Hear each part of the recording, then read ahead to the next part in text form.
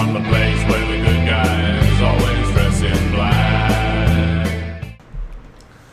Hello everybody and welcome back to another edition of Ring Respect Radio right here on the Video Bros Network. My name is Bobby Munson and I'm joined as always by my co-host. He is the man with the angelic voice. You know him as Papa Smokes. How you doing, sir? I'm doing great, Munson. How are all you wrestling people doing out there? Hopefully everybody's doing wonderful and we look forward to seeing you again in some sort of live capacity here in the upcoming months. Not sure when that's going to be, Papa Smokes, but we definitely are looking forward to the day we can get back to some live wrestling action. Well, we know that wrestling action is taking place all over the world and in front of audiences. We know that that's become a big thing, and it's great to see live wrestling action taking place that we can look back on and review and everything like that. Before we get into today's show, I'm going to ask you, as always, to go ahead and click the subscribe button down below. I know that a lot of you tuning in are not yet subscribed.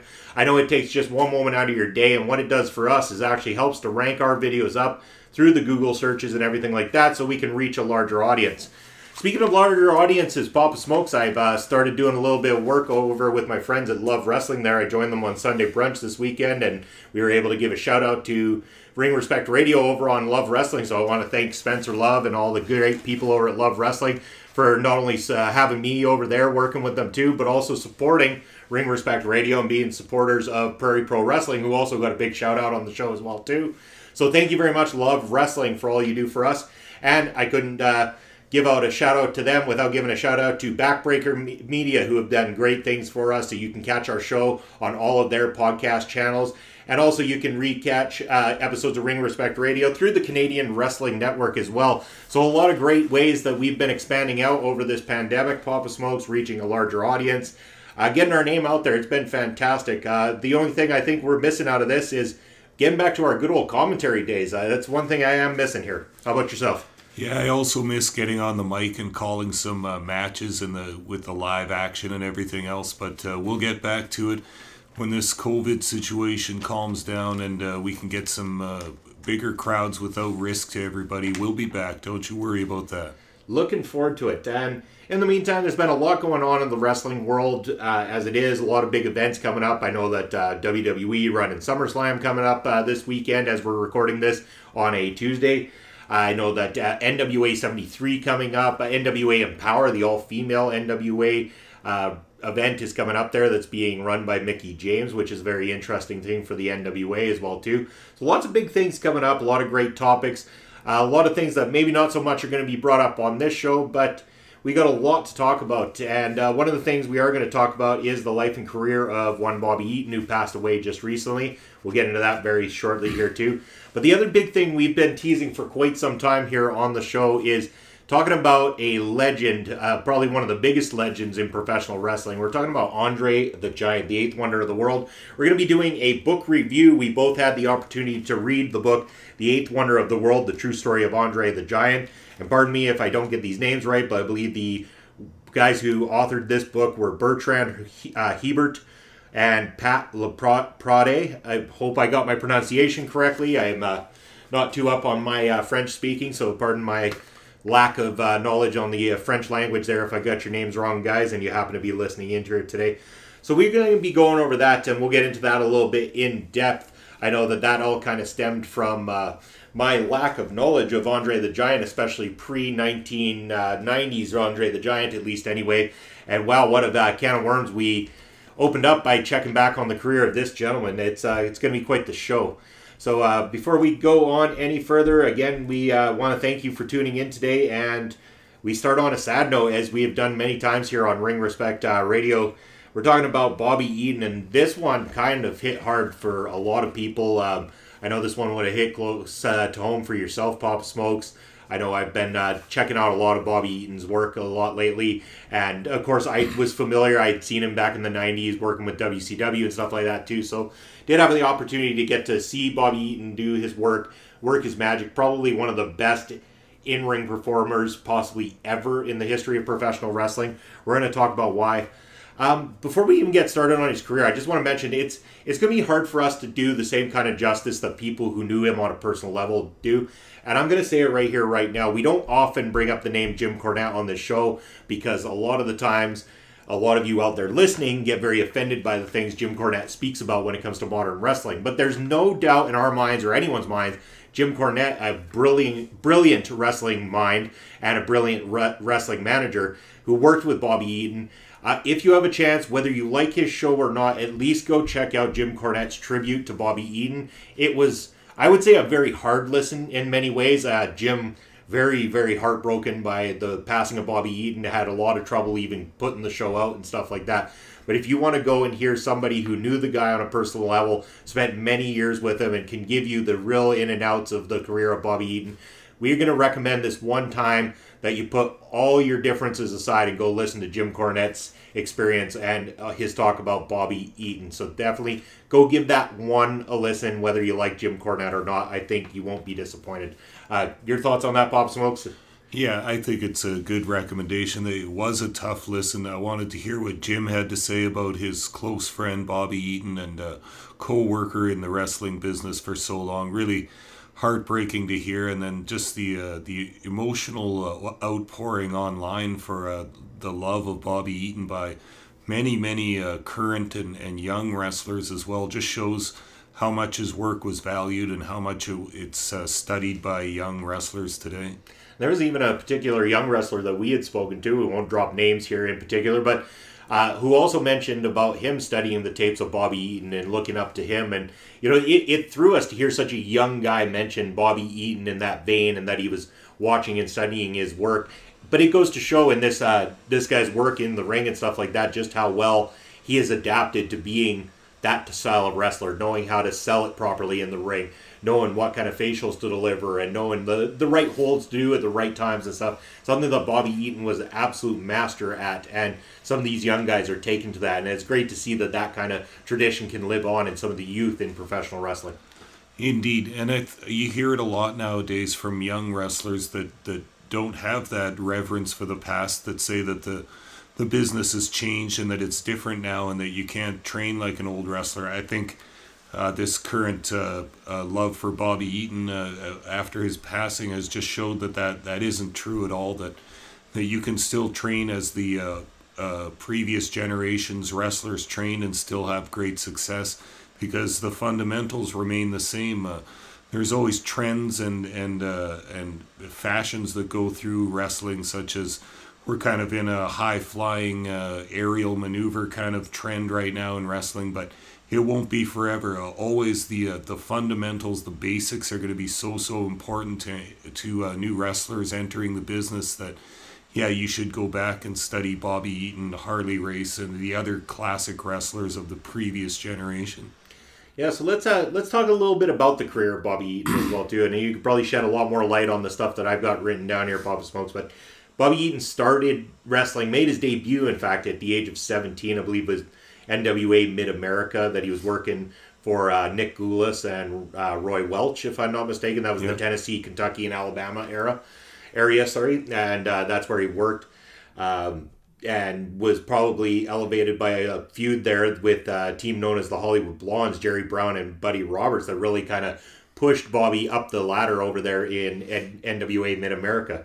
Can you maybe elaborate a little bit more on that? You might know a little bit more on that one. Yeah, Bobby came up in Southern wrestling, as you said, in the Kentucky and Alabama area, and that's a lot of people don't remember a lot of the stars and just other wrestlers from that time. But when you come up in Southern wrestling in the 70s and 80s, you're getting a good wrestling education. All these promoters and all the veteran wrestlers took the business very, very seriously, and you just weren't going to be let in unless you looked like you were going to be a proper wrestler, adhering to the proper rules in wrestling according to kayfabe and some other things as well. And he was just like a sponge, getting an education from these old Southern guys that had spent their whole lives wrestling and trained the new guys in the right way in order to be able to make money in the wrestling business.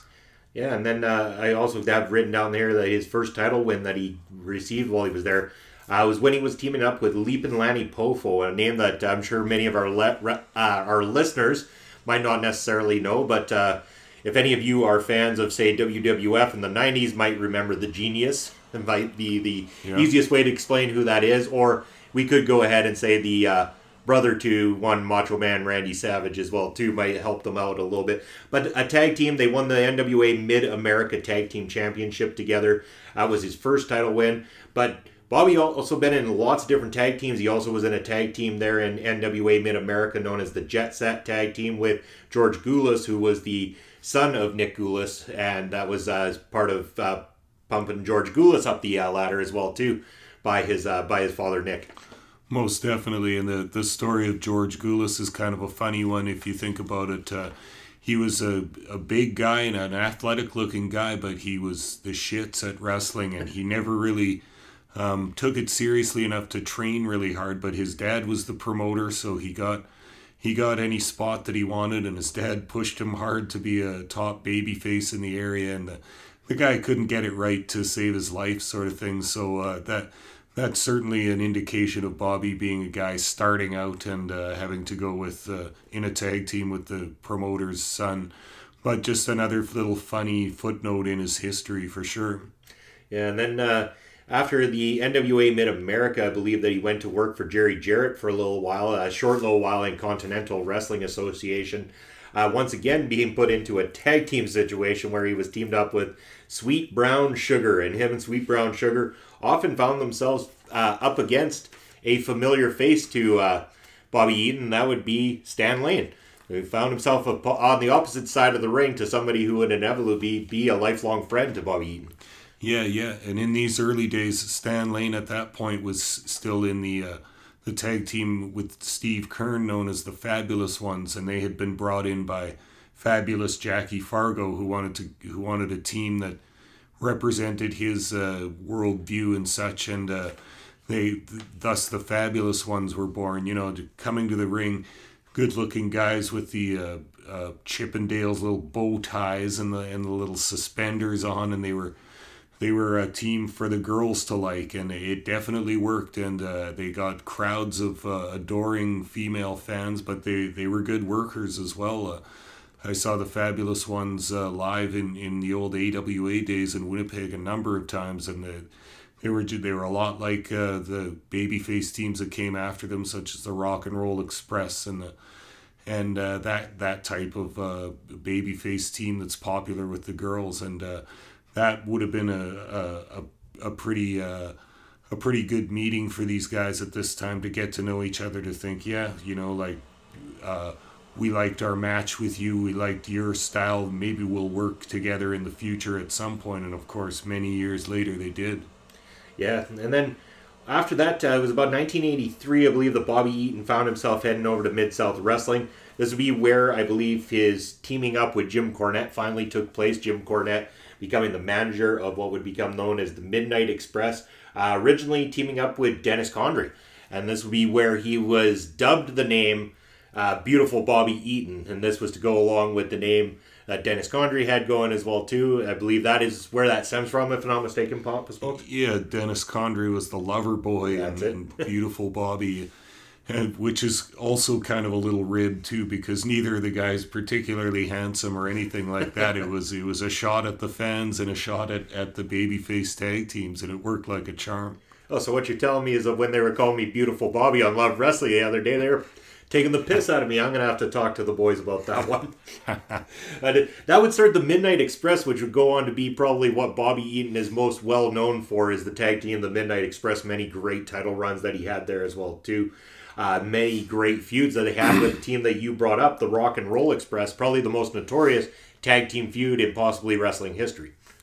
Yeah, they had a license to print money with those two teams going at it. And just to back up slightly, at the beginning of the Midnight Express, this was a good thing too, because Bobby had a few years in the business, but was more or less just starting out. Cornette was young, was 20 or 21 years old, but they wanted him as a manager because he had that smart mouth. And then when they got Dennis, that was the guy that he was the veteran already. Dennis, even in his 20s, he looked like he was in his 50s kind of thing. He's the classic grizzled veteran. I think when those guys started traveling together and doing matches and setting up matches and meeting opponents and all that, Dennis was truly the guy that taught the other two all about the business, all about the ring psychology, all about payoffs and how to deal with promoters and how to get over on other teams and stuff like that. So Dennis, a huge part of the Midnight Express, only there for the first half of their run kind of thing. But I think it was him that taught the other two guys quite pretty much everything about the business. Yeah. Jim Crockett Promotion / WCW was another location for Bobby Eaton. This is where he kind of headed to the singles competition more so. And even I went back and watched a match from his WCW Jim Crockett Promotion time. Ric Flair defending the WCW championship at the time against Bobby Eaton. That was a hell of a match too. I mean, these two paired up extremely well together. And you can really, if you go to YouTube, I'll see if I can put the link here in this video for you guys. Go and check this match out in particular, because not only are both competitors great at what they do, but just pay close attention to how Bobby Eaton sells this matchup. It is 90% all in what this guy does that makes this match as exciting as it is. Despite the great quality that Ric Flair delivers to the table, Bobby Eaton carried this thing and made Flair look like the champion that he is, while not underselling himself and still making himself look like a top contender for that WCW championship. Excellent match. I loved every minute of it. I don't know if you've seen that one in particular, Papa Smokes. Yeah, I have seen it. That is a famous WCW match for sure. And it's a match that Flair asked for too. It's kind of funny because Bobby didn't have a reputation as a singles superstar at that time, or didn't have a great singles background on him. But when TNT management, the Turner Network wanted more and better challengers for Ric Flair's title, they asked him who he wanted to fight, and Ric immediately said, I would prefer Bobby Eaton over anybody because he's the best worker we've got in this company aside from me. So high praise from Ric Flair there, and Bobby made the best of his chance. Yeah, and Bobby did travel worldwide as well too. Again, I've got marked down that he did do some work for New Japan Pro Wrestling back in the 90s and stuff there too, so there's an opportunity for him there. I want to touch a little bit on Smoky Mountain Wrestling, because we talked about Jim Cornette, and again we're going to bring him up. Smoky Mountain Wrestling, Jim Cornette's promotion that Bobby Eaton went over to in the 90s there, and had quite a successful time over there working with Jim Cornette and Smoky Mountain Wrestling as well too. Yeah, you knew that Cornette was going to be using some of his friends, and he had a lot of great and influential friends in the business, including, we've talked about Bob Armstrong and Tracy Smothers and a few of the other guys before.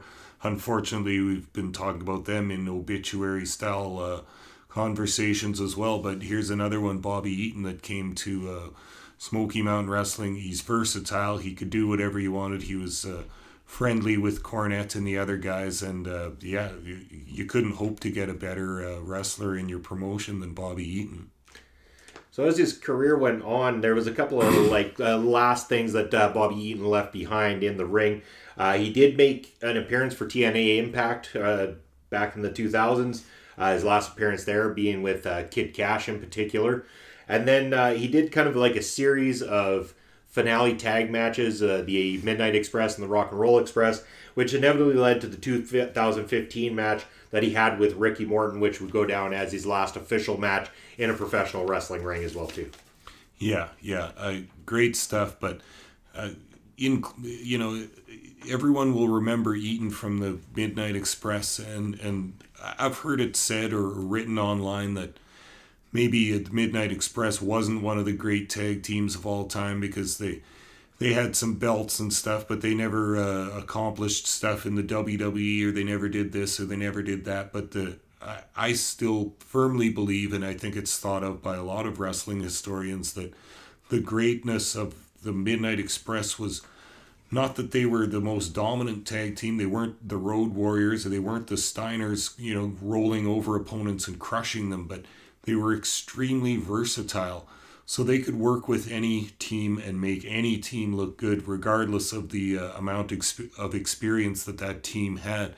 So they could main event big shows like the Crockett Cup and various things for NWA and WCW, but they could also make a job team look good if they had to, and they were just entirely versatile. And with the great experience and ability of Condrey and Eaton, and also Lane and Eaton, and the knowledge of Cornette, who was quickly learning all the intricacies of the professional wrestling world and ring psychology.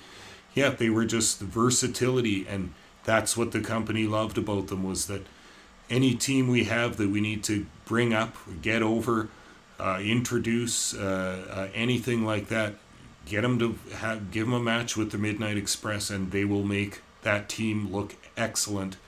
Whether it's a win, whether it's a loss, they will sell the shit out of the match. They will put their opponents over if that's necessary in a massive way. And all that was just money constantly for whatever promoters they worked for. Now, you mentioned about a lot of people being critical that they never really made it big in the WWF or anything like that. And, it kind of makes me look back on my own reflection as a wrestling fan. We talked about it before.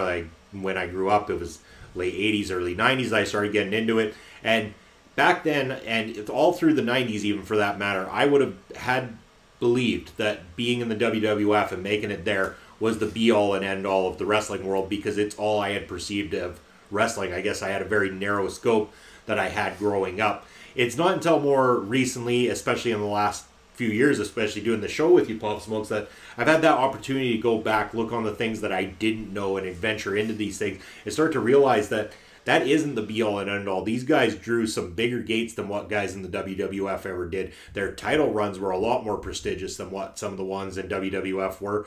And them not signing with Vince McMahon and being made into these cartoon characters makes me believe that there was a lot of integrity that these guys had about their own professional wrestling, that they didn't want to go and have that be what they ended up known for, being a joke team on Vince McMahon's WWF Superstars of Wrestling or something along those lines.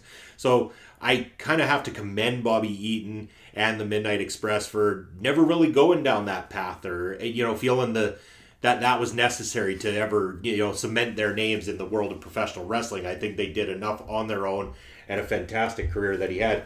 One more thing I want to bring up is I was telling the story of Bobby Eaton to my wife recently. She's unfamiliar with who he is, so I was doing a little bit of a conversation. I said, Hollywood couldn't ask for a better life story, or some biography company, an A&E biography, couldn't ask for a better life story than Bobby Eaton's entire career right up until his passing. Especially when you think about the heartbreaking tragedy of he just lost his wife 1 month prior. Like, you talk about Hollywood always talking about somebody dying of a broken heart. Well, Bobby Eaton passed away 1 month after his wife's passing. You can sincerely say that was somebody dying of a broken heart there, Papa Smokes.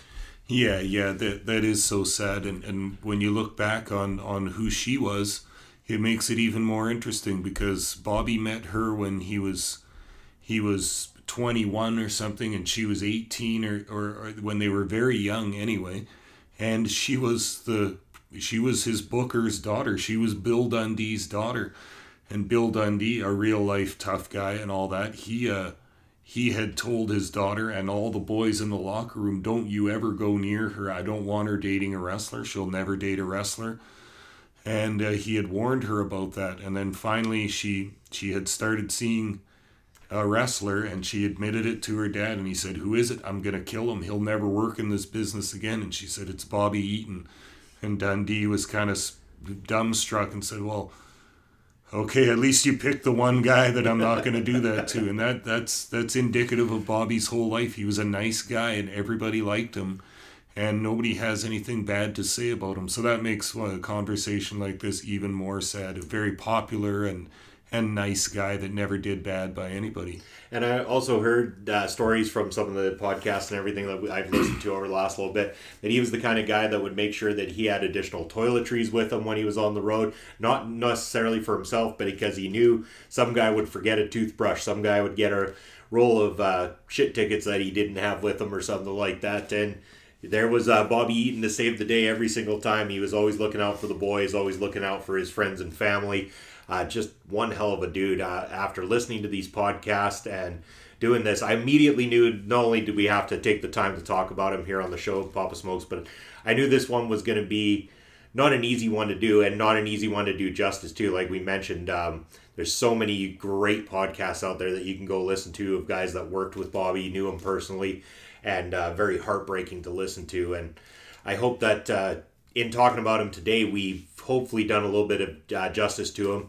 And I hope that any of you that might have tuned into us and haven't tuned into the other podcasts, not only will take your time to go listen to the other podcasts, but take your time, spend a few days or a few weeks even, and just go over the tapes and matches of Bobby Eaton. You will be treated to one of the best professional wrestlers that you could possibly see.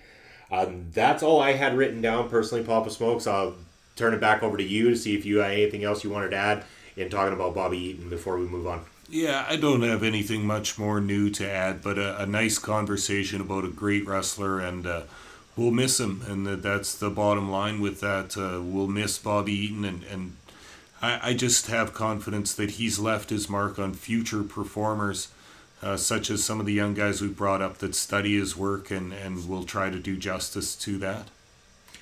Perfect. Well, from there, we're talking about another legend of the ring as well, too. One that we lost a long time ago, but we haven't had an opportunity to really speak about in depth here on Ring Respect Radio. And one that we've been wanting to do for quite a while. And I'm going to go ahead and just tell a little bit of the backstory about where the conversation to this one led and what led us to talking about Andre the Giant here today. So in starting Ring Respect Radio, doing this podcast the way we have been doing it, I got to talk to you about more wrestlers, about the past and stuff like that, things that I wasn't privy to as a kid. And my knowledge of Andre the Giant stemmed from the 90s, the late 80s, even WWF stuff, his work with Hulk Hogan, maybe his run as the tag champ with Haku, and, you know, WrestleMania 6 when he lost out to Demolition right before the end of his career. I never got to see Andre the Giant, the wrestler. I was always seeing Andre the Giant, the spectacle. And I remember making a comment about Andre being a spectacle, but not a good wrestler. And immediately you corrected me and said that Andre the Giant, pre-WWF, back in the day, was known as one of the great grapplers of the ring. And to this, I needed to do more research. And that's where we kind of got led to, Papa Smokes. We know that the book, The Eighth Wonder of the World, The True Story of Andre the Giant by Bertrand Hebert and Pat LaPrade came out. We knew what we were going to have to read this one. We had heard some things about it from other podcasts and everything like that. And we're going to go a little bit, quite a bit in depth on this one and talking about Andre the Giant here as well. First of all, I'm going to say commend the two guys that wrote this thing, because this thing is a masterpiece when it comes to books about professional wrestling. I've only read a handful. I think you've probably sat down and read a lot more wrestling books than I have, Papa Smokes, and you can elaborate a little bit on that. But this one for me stands out as probably one of the best pieces of literature I've read about professional wrestling so far. Yeah, I have to agree with that, and I've gone through some books. You know, my love for wrestling history, and there's been some great books written, but this is definitely one of them. Among the top wrestling biographies that I've read, and I think Hebert and LaPrade did such a great job on this, and it comes across as a nice biography of Andre's life, but it's also, to my liking, it's quite wrestling heavy as well. It goes into a lot of details about competing promotions and the way that wrestling was booked and the way that stars were booked in different cities and different countries. And this is like catnip for me. I soak it up. I love it, and can't commend the guys more for the writing of a great book. This will be the standard book on Andre in the future, I'm quite sure. And you know that you're off to a good read when the Ford is started off by a guy like Stan Hansen. Stan Hansen writing the Ford for Andre the Giant, and writing that it was an absolute honor for him to be able to write this Ford by Andre. In reading this book, and we'll get more into it right away, there's a lot of mixed things when it comes to Andre. A lot of guys out there that you'll hear talking about not liking working with Andre, and then other guys who thought he was the absolute best guy to work with in the professional wrestling ring. It seemed to me in reading this book that I got the impression that you either got along with Andre the Giant and he loved the hell out of you and would look out for you every step of the way, or you were somebody that just was of no interest to him. He had no use for you. For whatever reason, you ticked him off or whatever it was, and Andre was just not willing to work with you. Or some guys were just flat out annoying to him, kind of thing, and he would let them know it. Yeah, I think that's a big part of Andre, is that he was married to the business, and the shows and hanging out with the boys in the back locker rooms and such was Andre's life, and he guarded it very very fiercely. And if he felt like you weren't acting right in the dressing room, or if you said things that he didn't like, or if it was contrary to some sense of kayfabe back then, Andre just probably wasn't going to like you and probably not going to work with you. If he kept running into you in the locker rooms and he realized you were a good wrestler, he might lighten up after that. But yeah, Andre was a wrestler's wrestler, and if he didn't think you fit in with the whole program, he wasn't going to pretend that he liked you. Yeah, so born Andre Rousimoff. I don't know if everybody listening in will definitely know that he was Andre Rousimoff by birth. Later would become Andre the Giant. That was more of a Vince McMahon Sr. dubbed thing, and for promoting, that we'll get into in a little bit here. But yeah, I mean, this guy started off, I guess, training in France, where he was originally from. Took his training with some really great grapplers in the ring and had some excellent matches. One in particular that I want to talk about just for a minute here before we go into some more depth. I had sent you a YouTube video, and if anyone wants to check it out, against a gentleman named Franz Boyton, I believe is the name pronounced that way. This was from the 1960s. It is in black and white, but this one really is what got me to see Andre the Giant, the grappler, at this point. He was extremely tall, extremely fit, young guy, looked great, and man, could he grapple. And this is what really changed my mind. The book was one thing, but watching that match in particular really opened my eyes to what Andre was capable of, and what it backed up everything that's inside this book as well, Papa Smokes. All the talk about his matchups, his great feuds that he had, the great grappling that he had, and what made him that spectacle in the first place. It wasn't just the sheer size of this guy. It was the fact that he was the size he was, but he also could grapple with the absolute best grapplers in the professional wrestling world. Yeah, and it's worth noting too that in the early 70s, when he was getting trained in Paris, number one, he wasn't as big as he would eventually get because he had that pituitary gland issue, so he kept growing his whole life. So when he first started wrestling at age 18 or 20, he was big, but not as big as he would eventually become. So he was probably 6'5" or 6'6" when he started, which is a pretty big guy, right? And good to be a wrestler, but those guys had no concept that he was going to be the giant that he was. So and also wrestling was booked differently at that time. There was in America, they were starting to get gimmicks by the 50s, with Gorgeous George and Freddie Blassie and some of these guys, but over there in Europe, it was still not too many gimmicks. You were just a guy with a name, and it was more of a sports style wrestling matches competing against each other. So nobody taught Andre how to wrestle like a giant. They taught him the same as all the other guys. Holds, submission holds, transition moves, all the running the ropes, and all the stuff that you never see Andre do once he's a big WWF star. But in these early days, they trained him how to be an actual scientific wrestler kind of thing. And that match that you were talking about against Boynton, like, you see some of that. He's doing snapmares, he's doing headlock takeovers, he's doing leapfrogs. He does a goddamn flying head scissors in that match. And if you've ever seen Andre do a flying head scissors, it's awesome, because he just never thought that he would have ever worked that style. But in fact, he did for probably the first 10 years of his career. And this was all prior to Andre knowing about the problem that he would have. I don't want to call it a disease necessarily, but something that's known as acromegaly or acromegaly. Acromegaly. Yeah, acromegaly. Thank you. So this was something that he found out a little bit later in his career, and I think they allude to the fact that had it been found a little bit earlier, that maybe he wouldn't have had as many complications as he did. I believe The Big Show, Paul White, is also mentioned in this book as somebody who had the same thing, but it was caught sooner in the Big Show. He was able to get a surgery which prevented him from growing to the extreme amounts that Andre inevitably would become as well too. So an interesting fact there that it wasn't something that was well known at the time. It wasn't something that could get caught too easily, so there wasn't really a whole lot they could do for the guy.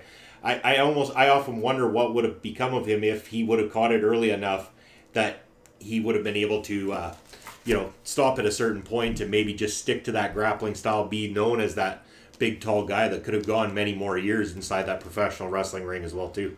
Yeah, and as LaPrade and Hebert say in the book too, is once he found out he did have it, I can't remember what age he was, but it was entirely treatable. But Andre didn't want to get that surgery because he knew that it was his condition that made him special in the wrestling world and in the world. That's what made him the attraction. And he was afraid that surgery would change that, and he didn't want that change. So even after he had the chance to get it, he decided against it because, he had this condition that is eventually a debilitating disease, but he knew that's what made him unique, and he didn't want it. He didn't want anything to change.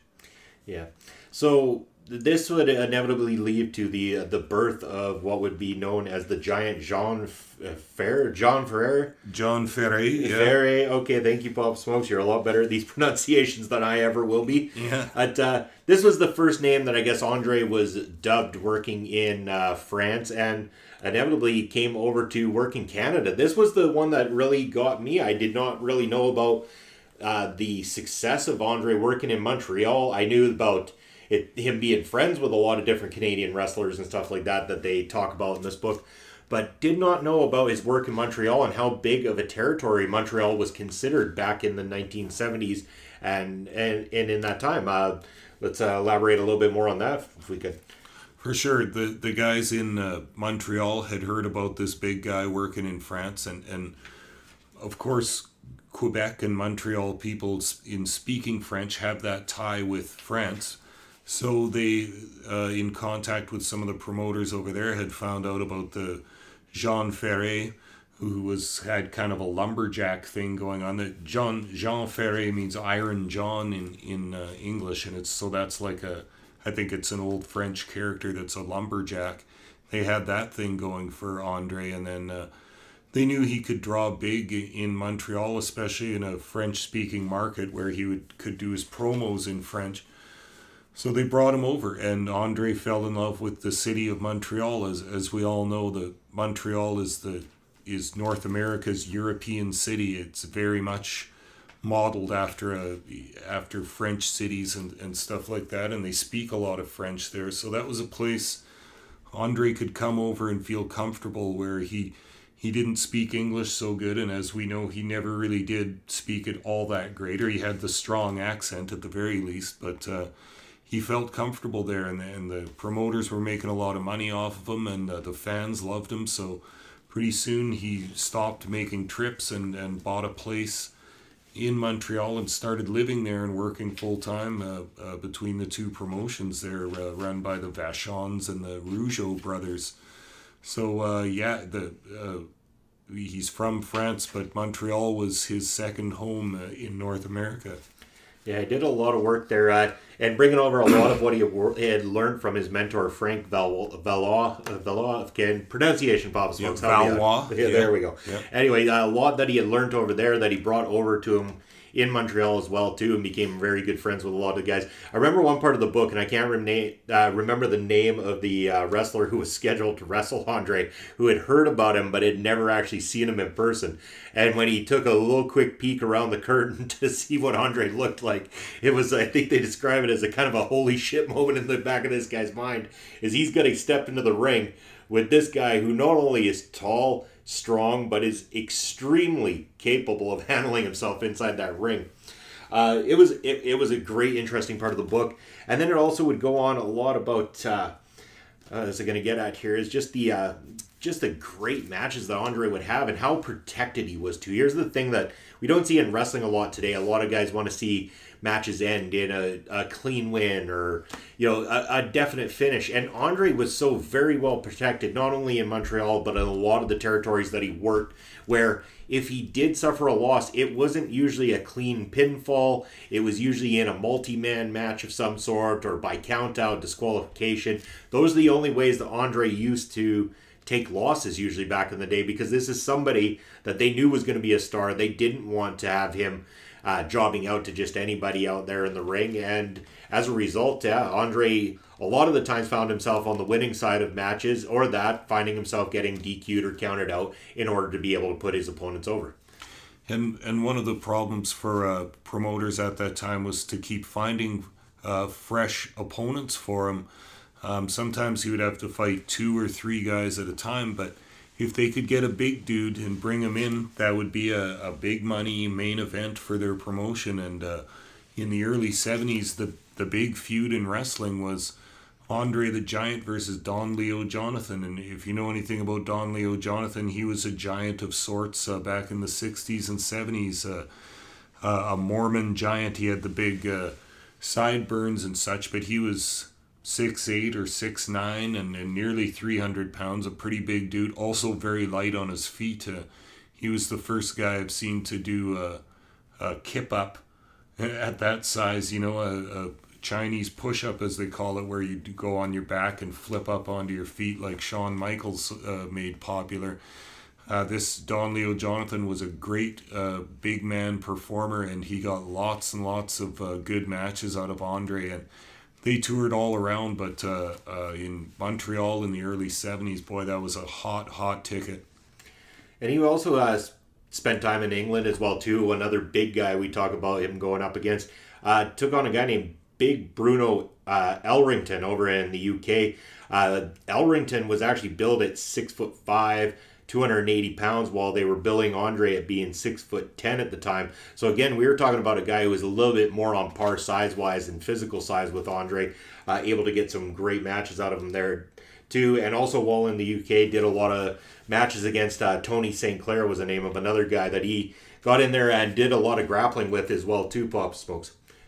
Yeah, and in the late 60s and early 70s, Andre had already become such a prize to have on your card that he was doing lots of international dates too. He was doing South Africa, Algeria, and Morocco, and Tunisia in Northern Africa, like places you never think about when you think of professional wrestling. But they had their feds and they had their cards too, and everybody wanted Andre because you get him in.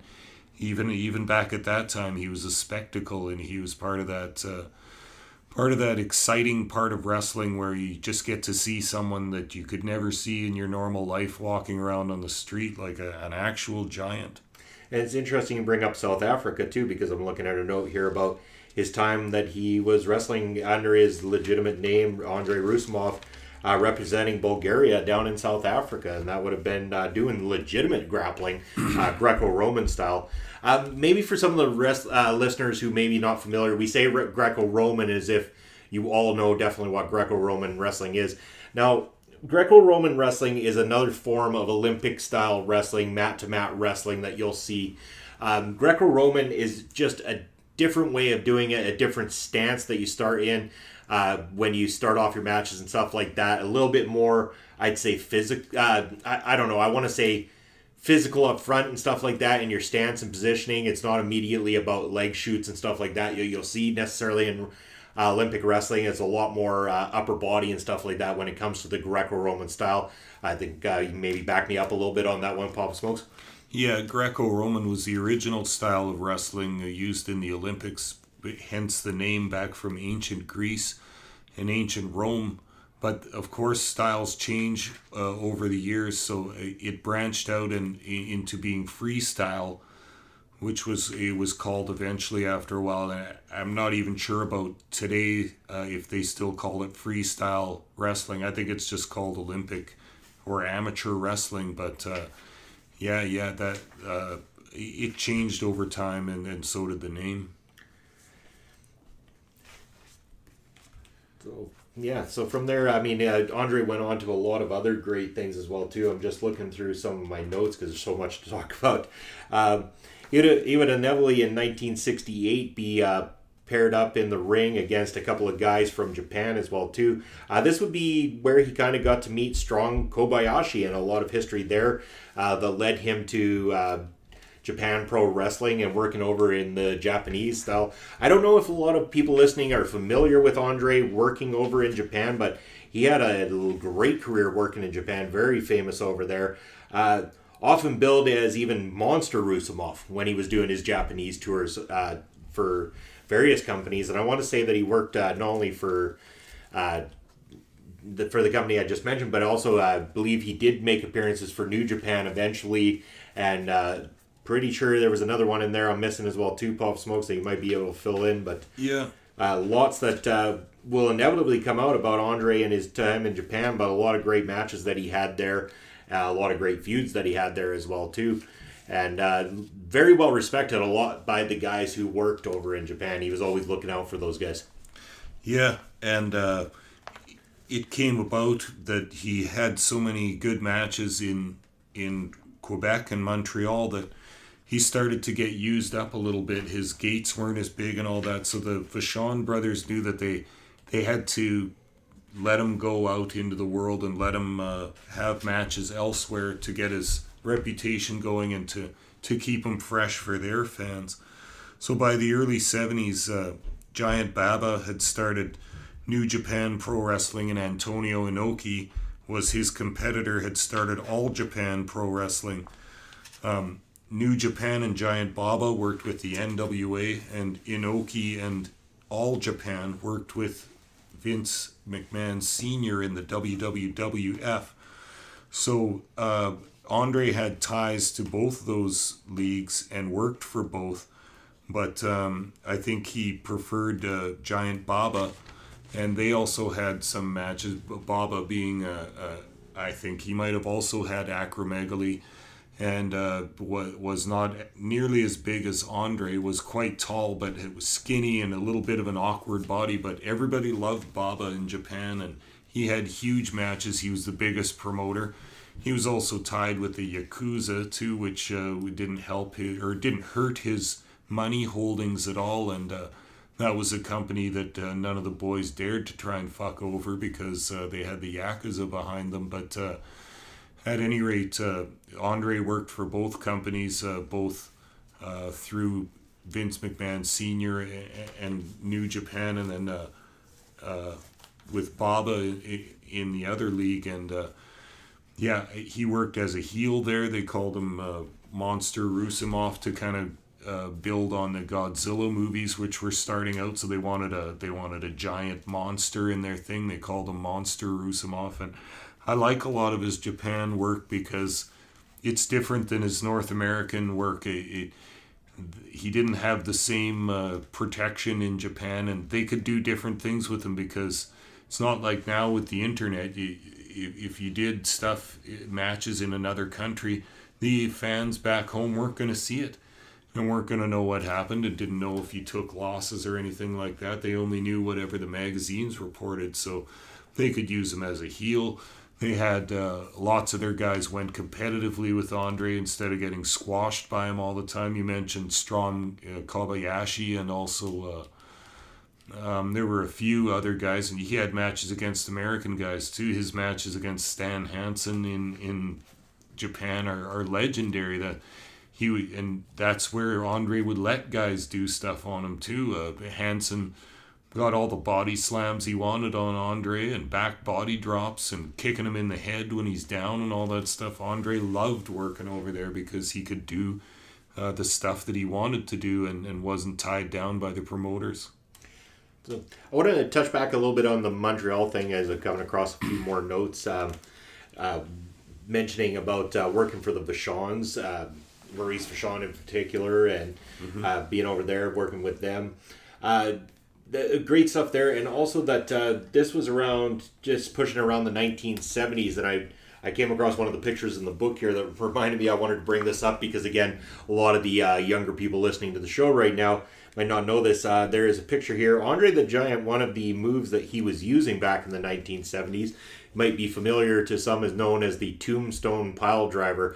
A comment in the book made about how the Undertaker himself, the dead man, wasn't quite the dead man. In fact, he was just a young boy watching from the sidelines at this point. Andre the Giant using that move long before it was popularized by the Undertaker, Mark Calloway.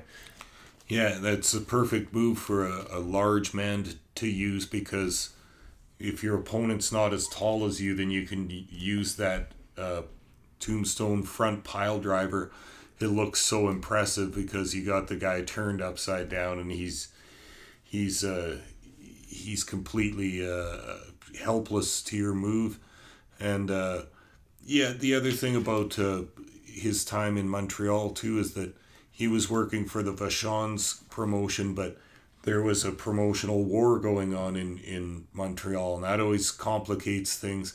It can make for some good business for both sides, but the Rougeau brothers had the other half of Montreal, and they weren't happy about not having Andre. I think he did do some shows for them, but it was always the battle, and when there's a war over money like that, you know there's going to be some underhanded tactics, and that was part of the thing that started to edge Andre out of that area. He had bought into the Vachon brothers' Montreal booking office, so that he was a part owner of the company, and then he started getting some bad vibes and some criticisms from other wrestlers, most notably Edouard Carpentier and also Dino Bravo.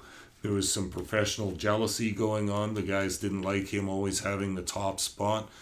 It made the main event harder to get into when one of the spots was always taken by Andre, so he was hurt by some of the professional jealousy, and that all started to add up to when he was going to leave Montreal and start going out on his own, and that's the Vachons had also been working with Vince McMahon Sr., so they got him booked for WWF, and now you're in the big money league.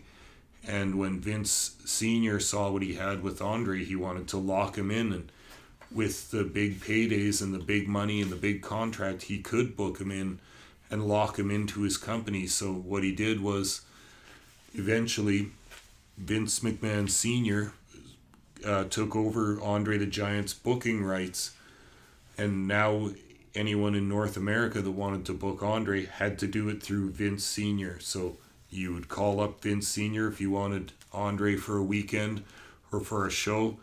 You would say, okay, well, I've got a couple weekends in June and one in August, which, if you pay me, you have to pay him, but you have to pay me too to get this booking. And that's how Andre worked his stuff. It was all through McMahon Sr. And McMahon Sr. was genius in doing this at the time. Great business deal for him. I mean, this was a star in the making, and probably also played a little bit into the film career of Andre the Giant too. There was an early French film that Andre was a part of that I'm not even going to begin to try to pronounce the name. You guys can look it up, read the book, whatever you want. But let's talk a little bit more about Andre's movie career before we even talk about the stuff with Vince Sr. and working into the what people know of Andre the Giant more. So his early career, and I mean, you're wearing the most appropriate shirt you could be possibly right now, Papa Smokes, with Conan the Barbarian on it. But one thing people might not know about Andre the Giant was his appearance in Conan the Destroyer, where he was on set there with basketball player Wilt Chamberlain and also with notorious actor Arnold Schwarzenegger. He plays a monster in this particular film. Not well known. I believe he wasn't credited, or he was credited under a name or under his legit name, so nobody actually knew that this was the giant Jean Ferret that was talking about in there, and he was in so much makeup and everything like that it was really difficult to tell that he was in this particular picture. But it kind of started Andre into the world of the entertainment side that he kind of enjoyed and really wanted to get into, and inevitably would lead to his role in The Princess Bride, directed by Rob Reiner. And what a lot of great stories this book has, in particular about that, the people that he worked with, becoming really good friends with actress Robin Wright on set as well too. And there's a particular part of the book that made me really chuckle when I read about it, because it just goes to show the humor of Andre the Giant. And I've heard all about this in the HBO documentary about Andre as well too. Is just about the legendary gas that this guy would pass and stuff like that, and how comical it was. And a particular story they tell in this book is about on the set of The Princess Bride, when Andre let one good big ripper out and everybody on set started laughing. And director Rob Reiner actually started getting upset with the cast, thinking that laughing about this would actually hurt Andre's feelings or something like that. And Andre turned around to him, "No, boss, my farts are funny. Everybody should be laughing." And I'm telling you, I don't often laugh when reading a book, Papa Smokes, because it's hard to get the chuckles out of the context that you're reading. But in this one, you could just picture it. You could picture Andre having a good chuckle about this with the cast and stuff like that. He just seemed like the kind of guy that enjoyed his ribs. He'd enjoy having fun like that, and just a great guy to be around in general. For sure. And you talk about him getting into the movie business as well. Previous to those ones that you mentioned, I remember being so excited as a little wee kid, and I'm talking under 8 years old or something. There was an old TV show that you'll remember the title of, whether you saw or not. It was called The $6 Million Man. Yep. And it was Lee Majors playing the Bionic Man, who was part machine and part man, and had various adventures. Well, he had an episode where he battled a Sasquatch, or a Bigfoot as they called it, and Andre the Giant played Bigfoot in the suit, and the Bionic Man has a fight. The Bionic Man, whose name is Steve Austin, by the way, if you want another little wrestling crossover, but they have a fight, and Austin goes totally Beowulf on the Bigfoot and rips his arm off, and the Bigfoot takes off, having lost this battle, and dies in the cave somewhere. But it was in the entertainment magazines way back then, and my brother and I remember were just aghast. Oh my God, that's Andre the Giant. That's the wrestler. That's so excellent. And I guess Andre in real life was friends with the lead actor, Lee Majors. So he was also on Lee Majors' next show, which was called The Fall Guy, which was about a stunt man that solved mysteries and stuff and did stunts along the way. And Andre was always good friends with the actor Lee Majors, so he was on a couple of those. Those were network TV shows at the time. It's very, very good crossover material for a pro wrestler at that time. I think there had been a few wrestlers in movies before that, such as Abdullah the Butcher was in some Sonny Chiba kung fu movies, and Terry Funk had been in a couple of movies, but Andre was the first wrestler to cross over into pop culture in a big way, into TV shows and movies that were widely consumed by the public. So that's an interesting little area. Yeah. And going back to a little bit of The Princess Bride too, there's a lot of comments made about his legendary drinking and stuff like that. A couple times that Rob Reiner would mention about Andre packing down an entire case. And I'm not talking a case of beer, I'm talking a case of wine. We're talking 12 bottles of wine on set, and having Rob Reiner having to go and try to direct Andre the Giant, who's barely able to stand, fall on his ass and getting him to say his lines correctly when he already is not the most clear-speaking individual to begin with. Now you've got a drunk giant on your hands trying to say these lines. I believe the final line in the film where Andre says, "Does anybody have a peanut?" was one of the most difficult parts for them to get out of him, because he was a minimum of 12 bottles of wine and probably a good case or two of beer into his day when they shot that particular scene. I don't want to touch too much on Andre's drinking or anything like that. It's notorious. We all know that the guy could put down a lot of booze, but it's also very sad and very laid out in this book about why he went that direction. It was the pain and everything from the wrestling ring, and the sadness he felt from being so separated from normal society that led him to that kind of drinking. It wasn't just drinking because he liked to drink and have fun with boys, which he did do, and that's fine as well too, but a lot of it did stem from a darker place in Andre's personal life as well too. And I don't really want to touch on that so much. I'd like to show the love for Andre and what he did do that was good and stuff. So I wanted to bring it up because it is a little bit funny and stuff like that, but as we're talking about the film career anyway of Andre the Giant, the entertainment side.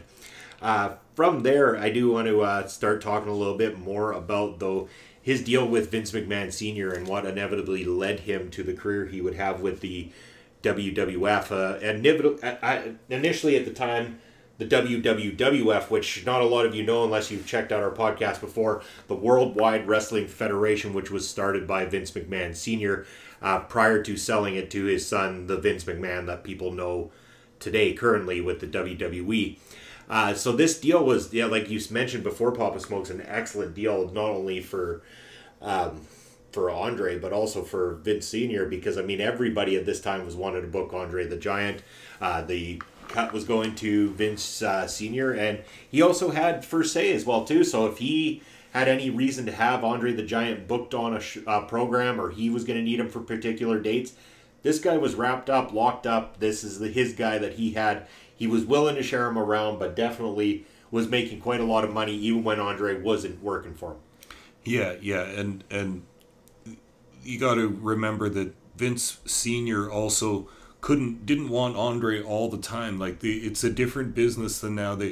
You didn't lock a guy down because the fans would get tired of him. Even a special draw like Andre, you could overuse him and the fans would get tired of him. So it worked to McMahon's favor as well to book him out around other areas of the country. If you want some good Andre stories told by somebody that know him, I heard some good ones on Ron Fuller's podcast, the Tennessee Studcast. Ron Fuller had been a promoter in Knoxville, Tennessee, and had Southeastern Wrestling, it was called, and he had a working relationship with McMahon Sr. as well, so he used to call him each year, get a couple dates on Andre, maybe a Friday and a Sunday show or something like that, and he talked about having Andre in as a special attraction, and the care and work he put into making sure that Andre was happy and comfortable in his company. He said he would go to the hotel and say, "Hey guys, I've got Andre coming in. He doesn't fit on a normal bed. Can you get some guys to nail 2 beds together? We're also going to need, you got to have the kitchen open for him all the time and a couple cooks there because he loves to eat and he's going to eat a lot. He'll order the whole menu. So you got to have that. I'll pay extra for it. Just have these guys there all night. He's got to have his booze. Get stocked up on a whole bunch of booze. We got to have a big car to drive him around in, or a big van. We'll take the seats out of the van so he can sit in the back." And this is what guys would do. And Andre always very appreciative of Ron Fuller, and I'm sure other promoters that went to these lengths too, but he made lifelong friends out of stuff like that, and Andre was a guy who appreciated that and who took it into consideration when he took his bookings to just, oh yeah, okay, this guy understands me and he will take the extra effort to make sure I'm comfortable, so I'm going to have a good time here. Andre was telling Ron Fuller, as Ron told it on his podcast, "I'll just stay here in Tennessee. I love it here, Ron. Like, can I just stay here with you?" And, "Well, that's not how it works, Andre, but yeah, I know, but I would stay here because you take care of me and I'm comfortable here." So there's some great stories on the Studcast if you ever listen to that too. And also some great stories that came out of the book about not only did guys accommodate Andre and stuff like that throughout his career, like you said, about making sure he had the right sleeping accommodations, drink, food, everything accompanied to him, but Andre looked after the people that he cared most about. There's a story in there about him purchasing a farm for a good friend of his and stuff like that, basically allowing them to have a place to stay. Andre didn't seem like the kind of guy who, despite the fact the kind of money that he was making and the time that he was making it, the amount of money that he had on hand, he was never the guy that had to flaunt it in a ridiculous way. He didn't have to have fancy things. He just wanted to have the boys there. He wanted to be able to sit down, have a good meal, have a good drink, make sure everybody else was happy around him, kind of thing. Andre was a people pleaser by the sounds of it to me. Everybody that he looked out for was always well taken care of. He was buying drinks, he was buying food, he was giving them places to stay. Andre didn't necessarily need the money for himself. He wanted to go out there, work, he wanted to entertain, and he wanted to make sure that he had a lot of friends around him to always have a good time. Yeah, and Andre was, he was a person that enjoyed good food and good drink. Of course, he's traveling around the world all the time, eating at all kinds of fancy restaurants and stuff. So he became a gourmet and a a wine connoisseur and all that stuff.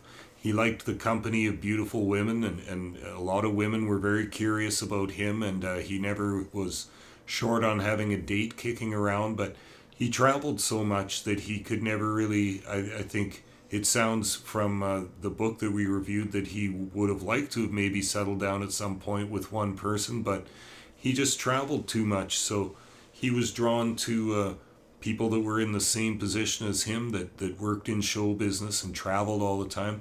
A lot of those people are lonely, and they're looking for moments where you can connect with someone. So they talk at length about Andre had gotten with a lady who worked with the circus. She was a contortionist, which might come in quite in handy if you're going to get physical with Andre the Giant. I suppose you might have to be a contortionist, but I'm just joking about this. But anyway, this is what happened, and she ended up giving birth from after her rendezvous with Andre, and had a daughter, and they talk about this at length in the book. It was a joy for Andre, but it was also a pain too, because he knew he couldn't give his daughter what she probably wanted and needed was a dad that stayed home and helped with the parenting. That just wasn't Andre. There was nothing he could really do about that aside from help out financially, and also the girl's mother just didn't want that situation, would just wanted to raise her daughter by herself, and didn't want the complicated issue of having a father that's there one day out of 2 years and then isn't there for the rest of it and all that. But Andre was felt close to his daughter emotionally, and he always wanted life to be good for her, and it's kind of a sad part of the story, but he wanted to be part of her life, but it wasn't to be with the situation the way it was. Yeah, and it's one of the tragedies of somebody who does travel like that and being able to have a family and stuff like that. Is very unfortunate that that's the way it was for him. But, at the heart of it, it seemed like he wanted to be able to do the right thing, but he was so far deep into it.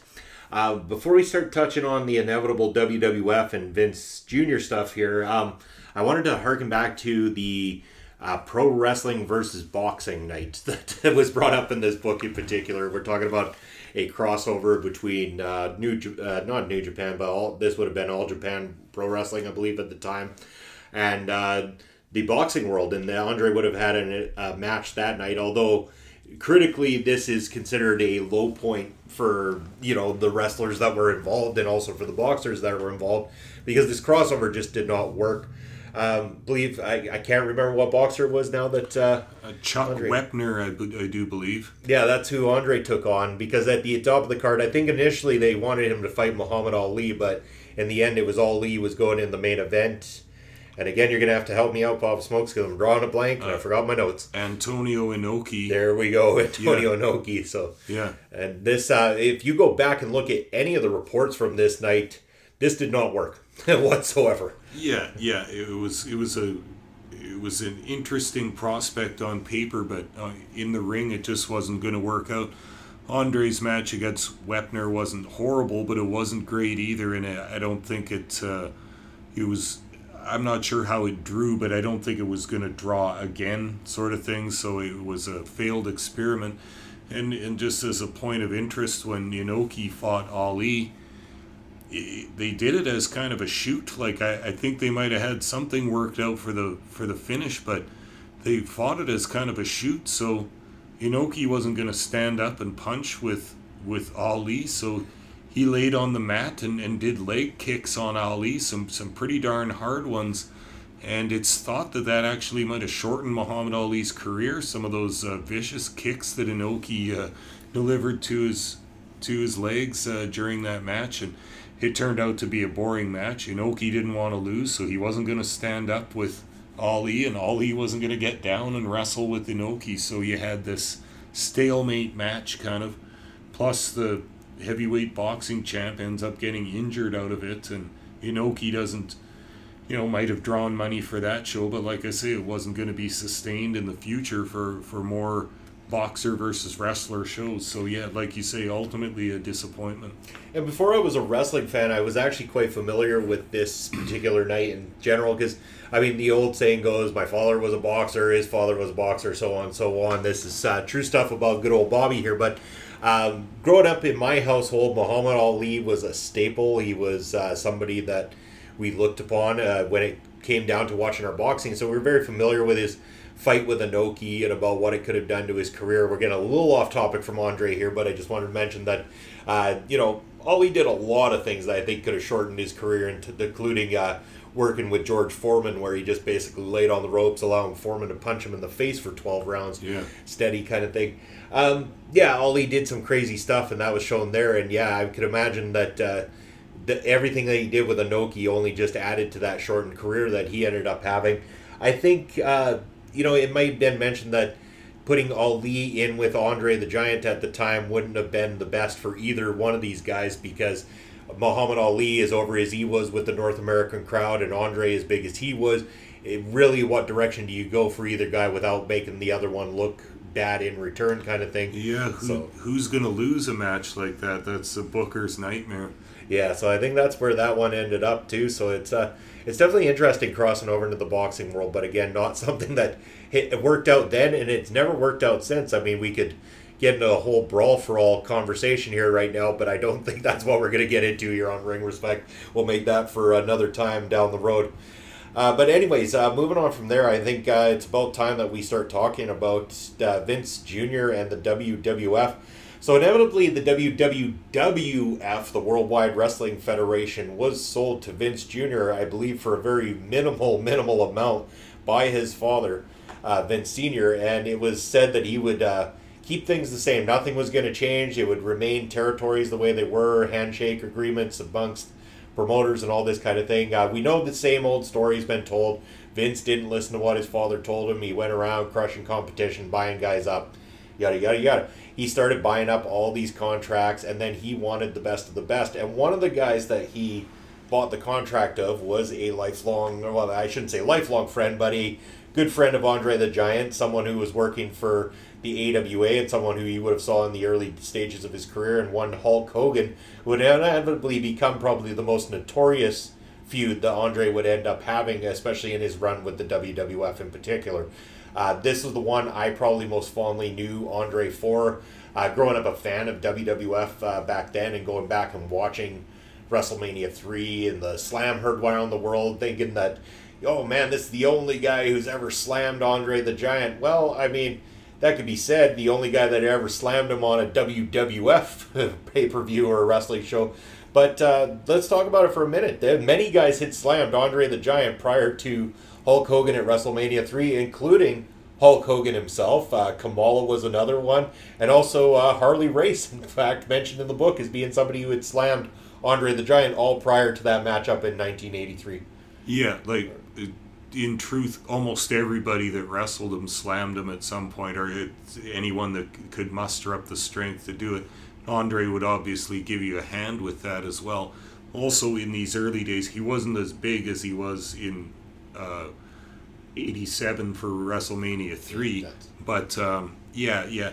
And that WrestleMania 3 match was also hyped up to be their first ever meeting, too, which was absolutely laughable because they had toured whole years and whole summers battling each other, not only for the Vachons and the Montreal promotion, but Vince Sr. had Hulk Hogan as well. I'm trying to think of what his name used to be. He was a heel, a hairy-chested heel with Freddie Blassie as his manager. And would this be back in the Terry the Boulder Bolea days? Yeah, maybe. Yeah. He might have been. Yeah. And so they had literally toured for whole summers together doing that match, and it was big money. Like no doubt about it. That even though it wasn't a WrestleMania match, they drew massive amounts of money because I think by this time, even like now that we're talking about the late 80s, we're starting to get into the final third or quarter of Andre's career. A lot of people didn't know about him until he was almost done, which is true with a lot of wrestlers these days if they go to the big leagues in New York. But he had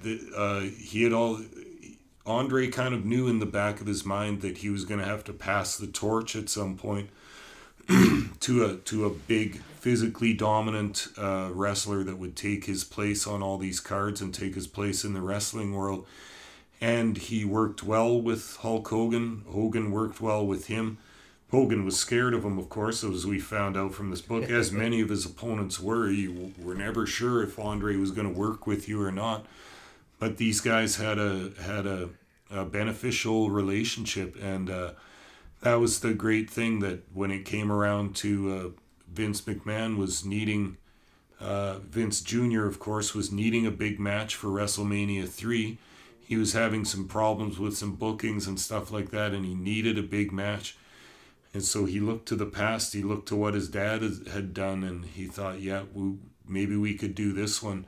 And I think from what we learned in this book is that Andre wasn't even all that crazy about doing it. He didn't want to do the big matches anymore, and he didn't want to work with the huge guys, because he was, even by 85, 86, he was starting to get sore, get broken down. His back was bad, his hip was bad.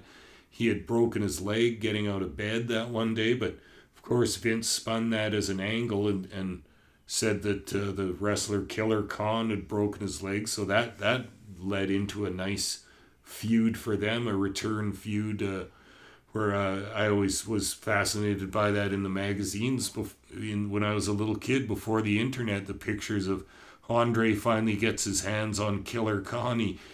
He splashes him a whole bunch of times, and Khan's injured going out on the stretcher, the old army-style stretcher where the two guys carry it, and Andre attacks the stretcher in the aisle going back to the dressing room, and is hitting an already injured Killer Khan with the stretcher. And people just hadn't seen this side of Andre before. He was still working as a babyface, of course, but they wanted the sense of rage and revenge to be out there. And this was just unheard of to us, the way we knew Andre as a kid. He was always such a nice giant and everything. It was wild. It was well done. And this is what they wanted to get going with Hogan, too, was that they'd never settled anything. And the two big guys, there was only room for one big guy, and that hence the big build-up to WrestleMania 3, which they started on segments on Piper's Pit on WWE programming, and had Andre coming in and out, also working in North America as a heel for the first time. Very interesting, hadn't done that before. Brought him out with Bobby Heenan, and some of the babyface wrestlers going, "What are you doing, Andre, hanging around with that guy? Don't be hanging around with that guy. He's no good for you."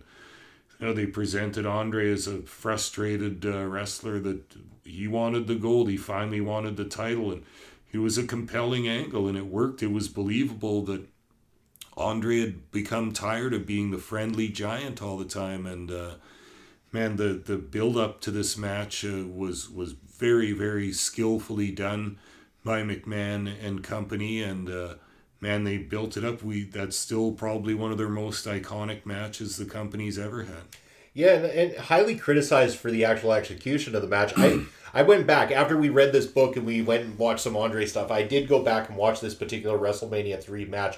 And while it's not got any sort of like great wrestling behind it or anything, like you said, the skillfulness of the way this thing was built and the way it ended up getting executed was enough to make it a main event worthy matchup. I mean, the name of the two guys involved, first of all, was big enough, especially at that time, to sell just about anything. And this was so well put together that it didn't matter that this match wasn't full of a lot of crazy moves. This wasn't, Ricky Steamboat versus Macho Man Randy Savage like people saw earlier in the night on the card. I mean, this was never going to be the pure wrestling match or anything like that. And you almost have to take a step back and take a look at it for the spectacle as opposed to the wrestling. This thing was a spectacle. It was sold as a spectacle, and it's why even to this day WWF, or WWE, my apologies now, still talk so highly about this. And it's one of the moments they always show. Whenever you see the opening credits to a WWE show nowadays, the first image that gets shown is Hulk Hogan slamming Andre the Giant, because it is notoriously probably the biggest moment in the WWF's history. Yeah. And worthy to note, too, that like we were saying, Andre was starting to. It's not like he was getting older, but his body was still growing. It wasn't able to. His organs weren't able to, maintain his body at its size the way that they should have been. He was bumping and had injuries from in the ring and stuff. And when Vince Jr. first approached Andre about doing this match, Andre said no. He said he didn't want to do it. But he had that relationship with Vince Sr. He had a good relationship with Vince Jr. And Vince Jr. said, man, I need you. Like, I've spent so much money that I didn't have on these first 2 WrestleManias that if I don't get this one done, like, we're going out of business. Like, can you be loyal to me and my dad, Vince Sr., who had passed by that time? Can you be loyal to us? Can you get this match done? And Andre said, it's not even a question of wanting to. I'm not sure if I can get through a match, especially with a big guy like Hogan at this point. And right up until the whole build for that match, Andre was quiet about the whole thing, and everyone was wondering what was going to happen. And the WrestleMania 3 being held in the Detroit Pontiac Silverdome, they talk about it in the book that it was such a long walk across the whole football field that Andre wasn't sure he could walk it, or it would take him so long to walk it. So they made those little entrances with the little ring on top of the truck where him and Heenan could stand on there so that he could get a ride. Like, that's the kind of shape he was in for that match. He wasn't sure he could make it to the ring. So, I mean, the fact alone that he agreed to participate in this, put all his pain aside and everything else, and cooperated with Hogan enough to get that match done. After that build, it was just solid gold money the whole way through. And I mean, Vince then was, especially Vince Jr., had always had this tie with Andre, but after that he was completely indebted to him, and that was one of the guys he was going to take care of for as long as he lived, kind of thing.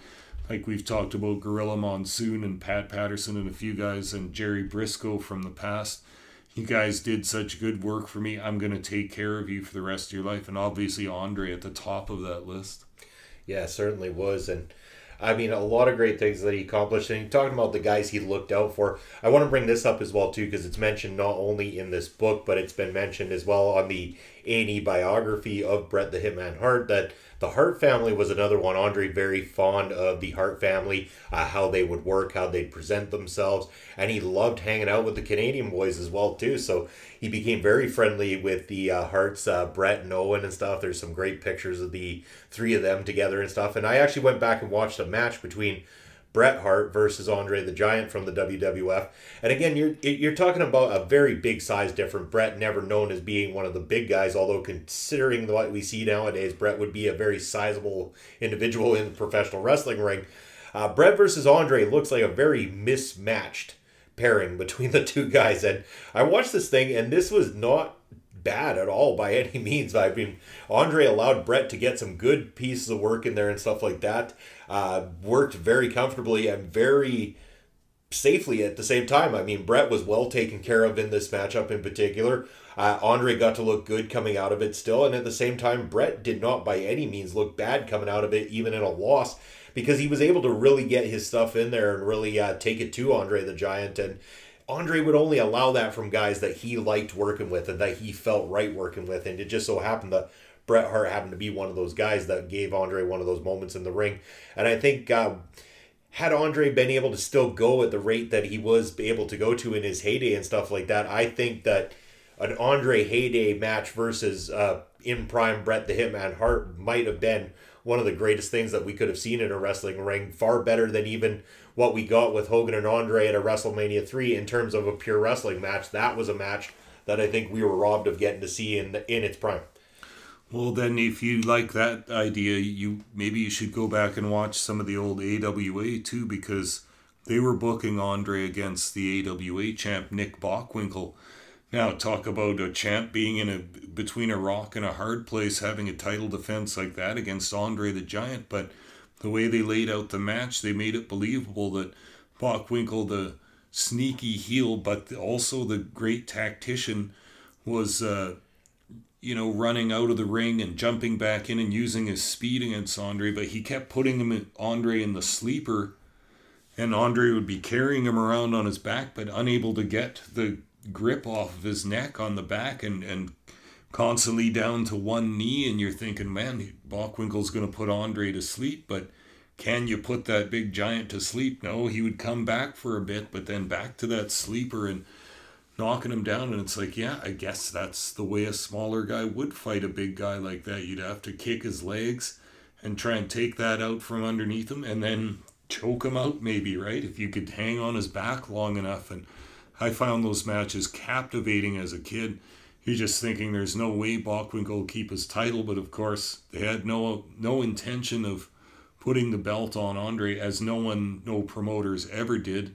What a terrible idea that would be, because first of all, he doesn't need the belt to have the status that he has, and secondly, how are you ever going to get it off of him once you have it on him? So yeah, he worked with numerous champions, but I think that was a sadness for Andre too, is that he never got the champions recognition. He didn't really need it, but I think every wrestler would like to hold major belts in their career. Well, I mean, Vince Jr. found a great way of getting the belt back off Andre the Giant, as after that WrestleMania 3 encounter, inevitably there would be the rematch.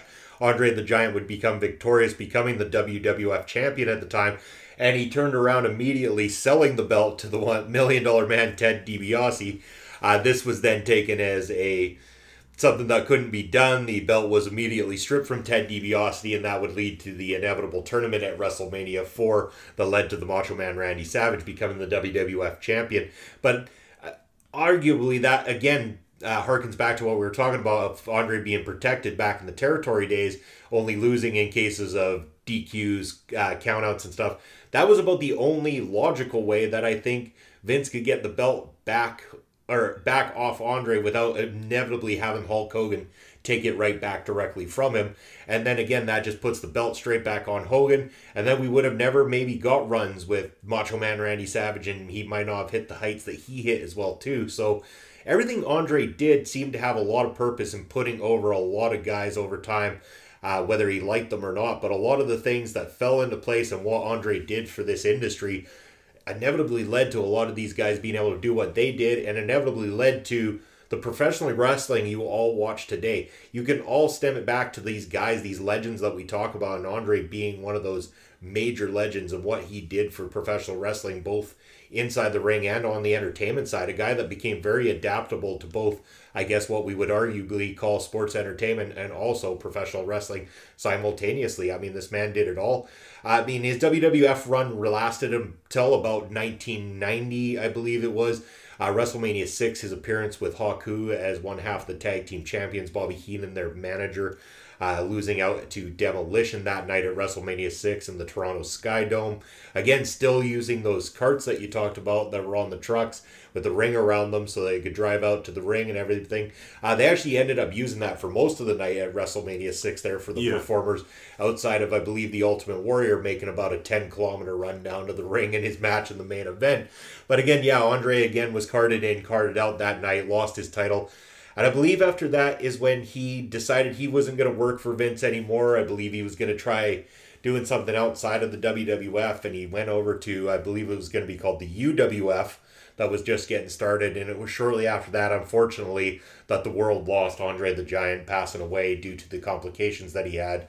And we lost a major legend that day. Yeah. And I just wanted to back up. We'll talk about his death in 1 second. I just wanted to back up and talk about his WWF run for a second too, because after that WrestleMania 3 match and the stuff with winning the title and selling it to DiBiase, that's when everything changed for Andre with the WWF. This is when he started to get dissatisfied too, because he had wanted to work with Hogan. He liked him. They did great matches. They worked well together. And Andre was smart too. He knew that he was near the end of his career, so he wanted to cement his legacy, and he wanted to be tied, his career to be tied to Hulk Hogan's, because he knew Hulk Hogan was going to be an enduring legend in the sport. So he wanted to always have that tie to Hulk Hogan. So him doing that job at WrestleMania 3 was a huge thing. It was like we mentioned before, a passing of the torch. But then after that period, McMahon Jr. being McMahon Jr. has to take more than he should take, and that's when he started he wanted Andre to put over a whole bunch of guys, including the Ultimate Warrior. And they were going on those tours, year-long tours, where he would lose to the Ultimate Warrior in a minute and a half every single night, because Warrior couldn't even do a good match, couldn't even work a good match. All he could do was his shaking of the ropes, his running clotheslines, and that was about it. And that was like one of the major blows against Andre's career, is that now he's doing the job to a guy that isn't legit, doing it every single night, and took so many clean losses in that it destroyed his reputation to a certain extent. Of course, he had all the greatness from before, but now there's a whole generation of fans growing up seeing Andre, he loses to the Warrior every single night. And it was kind of sad, and I think that's what precipitated his wanting to leave WWF, is that Vince got something out of him, got what he wanted out of him, but wanted more all the time, as Vince is known to do. And if he thinks he can get something out of you, he'll wring blood out of a stone until he can't get any more, and that's what he did to Andre. I always found that sad as a young fan, knowing of Andre's greatness, and then seeing this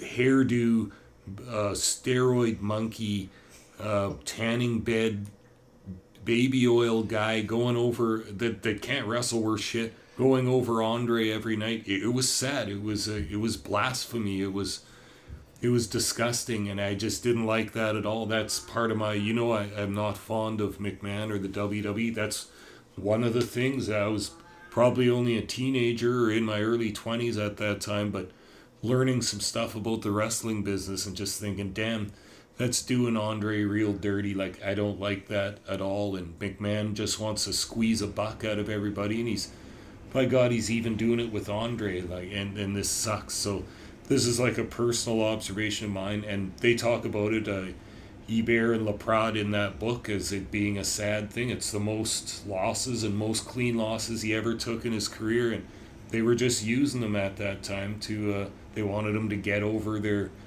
steroid monkey next guys that they wanted to come up. And yeah, just a sad time for me.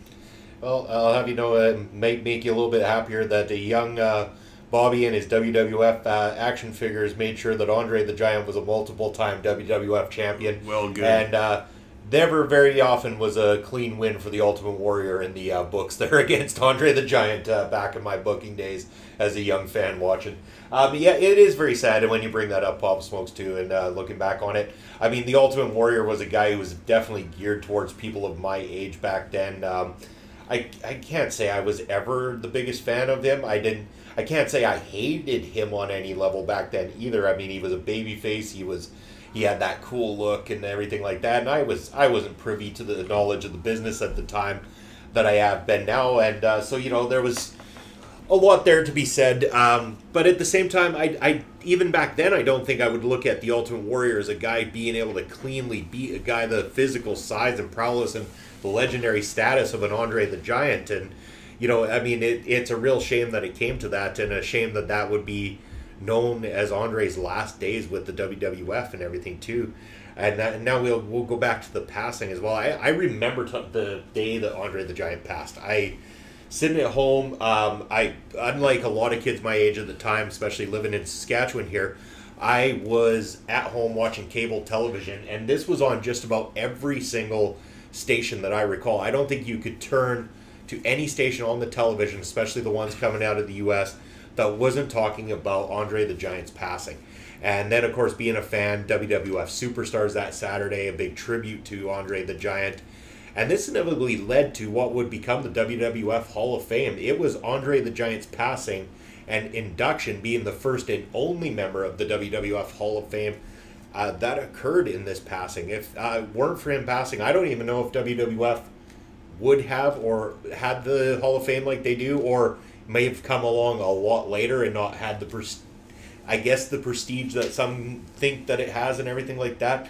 It once, I guess, could be argued that it was prestigious. I mean, when you induct Andre the Giant as your first and only member into the Hall of Fame, you're talking on a very prestigious level. But unfortunately, now he's in there with a bunch of spot monkeys and joking clowns from all over the world and stuff like that. That it kind of demeans any legendary status that Hall of Fame has. But I know the day that it happened and the day that they said that he was being inducted into this brand new Hall of Fame, I remember it so vividly. I was just a very young kid at the time. I can't remember the exact year. I don't know if you have that written down. 93. 93, son of a bitch. I was 10 years old when this news hit me. And man, nothing hit me hard back then like that did, because this was the first memory I have of a wrestler that I watched passing away.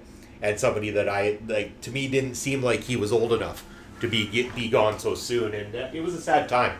I definitely remember it fondly in certain ways, because it's a moment in my life I can't forget, and changed a lot of ways that I looked at professional wrestling at the time, and the guys that were involved with it as well too.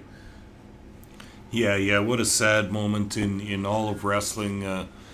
I remember also and just thinking, wow, I didn't know Andre's condition at the time so much. I knew that he was in his early 40s, and that's far too young for anybody to die. And but we knew that he was medically compromised in some ways. He had lived a fast life and all through the wrestling business with the drinking and the bumps and all the rest of it. And honestly, a very, very sad moment, and wrestling changed after that. They had lost their main guy, and how sad it was. Very much so, man. So again, that's probably where I'm going to leave off with my notes about Andre the Giant. I don't know if you had anything else you want to bring up here before we wrap things up, Papa Smokes, but I'm going to put the floor over to you here. Yeah, there was one quotation out of Laprade and Hebert's book that I wanted to read, just because it kind of encapsulated a lot of the ideas in this book. And it says here, and I quote, "Even if this book tells the truth behind the myths, one must not forget that these myths are what created Andre's legacy. And although Andre died in 1993, his legacy has continued and has remained part of popular culture." And that, I find that quote very interesting, because his career was a lot made about myths, because no one knew really how tall he was or how big he was. I mean, the McMahons build him bigger than anybody else at the 7'4" and 497 pounds or whatever. Laprade and Hebert, through all their research, kind of came to the conclusion that they think that Andre was 6'10". Like, for all the things he was billed at throughout the years as a 7-footer, 7'4", 6'8", all that stuff, they think he was 6'10", and the legends of him being from the French Alps and all that it wasn't even true. He was a farm boy and all that stuff. But I just like the way the myths contributed to his legend, and he was the legend in professional wrestling. And even if you know the truth behind the myths, it never seems to matter, because Andre did live up to his giant billing. And another thing I wanted to say is that I remember seeing Andre as a kid. I saw him live, I'd say maybe 6 or 7 times when he passed through Winnipeg with the AWA, usually for the yearly Battle Royal. I saw him with my own eyes. I saw him standing, near me, or walking out to the ring near me, and I was aghast by the whole thing. But, when we were doing prep for this podcast, I started thinking he's one of the biggest baby faces of all time. And you know what made him so? It was partly his size and partly his strength and partly his wrestling ability. But, really what I think was so popular and what resonated with people outside the wrestling world was he had that smile. And how can you think of Andre without thinking of that big, genuine smile? He had it on his face when he walked to the ring. He loved the adoration of the fans. He had that smile when he left the ring all the time, and the smile came through in his TV and movie work as well. Everybody loves him as Fezzik in The Princess Bride. It's such a nice movie. He's such a gentle giant in that. And for me, a big part of Andre's legacy will always be that smile. Yeah, and you said the myth makes the man, and that's a lesson that a lot of you youngsters can learn. And a lot of you youngsters can have an opportunity to learn that if you want to get into the professional wrestling business. Make sure that you learn all the fundamentals and learn how to keep kayfabe alive. Just because the fans think that they're smart to everything in the business nowadays doesn't mean that they have to know absolutely everything at the same time. It is okay to bill yourself as heavier than what you actually are. It is okay to bill yourself as taller than what you are, because there is not anybody on those televisions checking exactly what your doctor has billed you at when you go for your physicals and stuff like that. And these and many other the fundamentals are what you can learn when you go to your local promotion and your local wrestling academy and learn from some of the best. And that's one of the things I want to mention before we go off the air. Prairie Pro Wrestling Academy is coming back, Papa Smokes, and it would be a real major sin if we didn't give a shout out to the Prairie Pro Wrestling Academy that we are very fond of here in Saskatoon. And know that on September 18th, I believe, is the date to sign up. We have a mini camp registered for all young hopefuls looking to get themselves into the wrestling business. And if you happen to be somebody that has the kind of physical size of an Andre the Giant, we definitely want to see you out for that kind of a thing. Come learn the fundamentals. Come learn if the wrestling business is right for you. Reach out to the Prairie Pro Wrestling Academy on Facebook, on Twitter, or anywhere else to find out if you can find a spot to come and join us. And then join us for regular wrestling training, learning from guys in the business who have been there. They have had the opportunities. They're going to teach you the fundamentals. And you know what? You are going to learn a lot of great things and then be able to go on and travel the world just like Andre the Giant, like Bobby Eaton and all these guys, and learn from all sorts of great superstars around the world as well too. So take the opportunity to go check out the Prairie Pro Wrestling Academy. Hopefully we'll get to see you there live in person coming up if you're someone local who wants to take that opportunity. Papa Smokes, I think that's all we've got today. This has been an excellent episode of Ring Respect Radio, probably one of my favorites of all time at this point in time. We got to talk about two phenomenal legends here today, and I hope that even if one person tuning in goes back and checks out the early work of Andre the Giant, checks out the book that we just reviewed, or checks out the work of Bobby Eaton, I feel like we have done our jobs here today. So anything else to add to this one before we check out? No, you put it very nicely there, Munson. Always a pleasure to be on Ring Respect Radio and talk about the legends of the past. Our Most Giant episode has been one of my favorites also, and the book by Bertrand Hebert and Pat LaPrade, an awesome, awesome wrestling book and superstar biography. Pick it up, read it. It will improve your wrestling knowledge overall. Yeah, check out your copy there today, and make sure again that like and subscribe this video. Let people know about Ring Respect Radio. You can catch myself and Papa Smokes regularly on this channel for the Video Bros Network. You can catch our work on the commentary team for Prairie Pro Wrestling, and hopefully we'll be back to calling some brand new matches sooner rather than later. We need to crown a champ. Looking forward to those times again, Papa Smokes. I'm very fond of sitting there being able to call the matches with you, my friend. And we're just looking forward to everything in general in the future here for professional wrestling. So from myself and Papa Smokes, this is the Video Bros, and we'll see you next time. When you go to the old saloon at the dead south end, gonna find you a man there wants to be your friend. If you dare to deny his wish, you'll be dead by dawn. So give him a drink and a smile and then move right on. Rednecks with white faces, don't go putting on down. Rednecks with white faces, they ain't no rodeo clowns.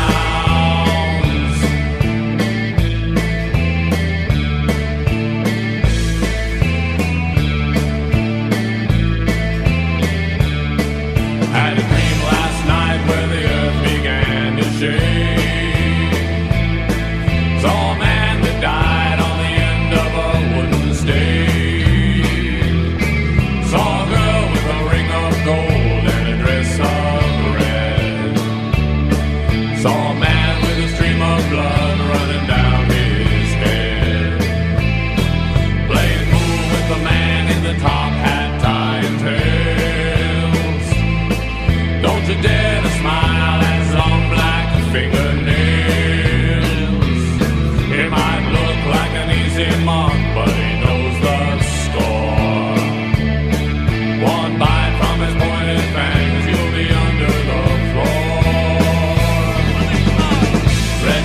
white faces. Don't go putting them down.